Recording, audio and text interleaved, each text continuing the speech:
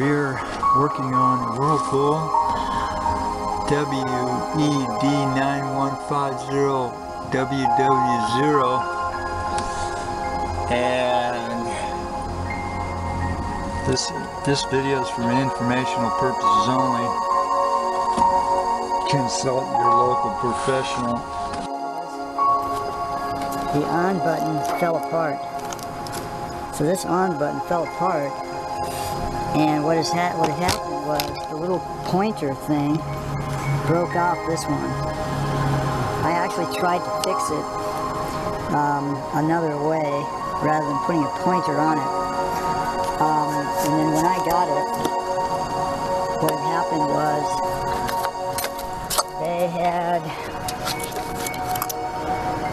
this was the pointer button. I put another one on, I put a used one on. Excuse me, this is the on button.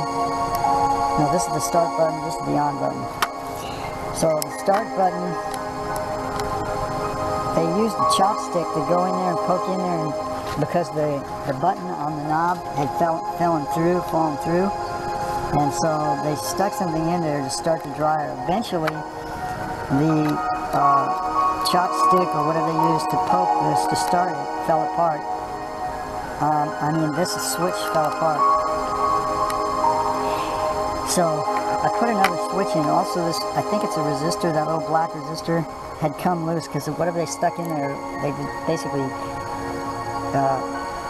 destroyed the switch and this here, but I was able to solder that back on. And so what I found was, even after I put another switch on and soldered that resistor back on, this board wouldn't do anything. So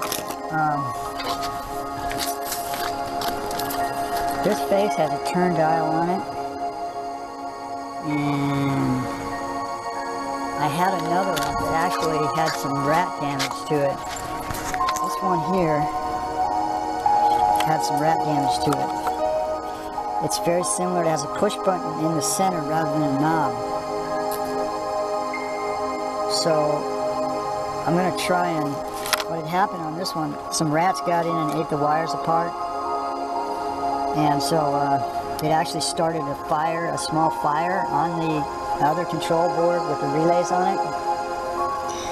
Yeah, so that one actually started a fire. I don't know how exactly it started a fire. These wires here weren't shorted, but somehow or another it started a fire. It probably didn't even have anything to do with this. Maybe the other control board had a nest on it and it got wet or something, but it did start on fire, a small fire, and toasted that other board.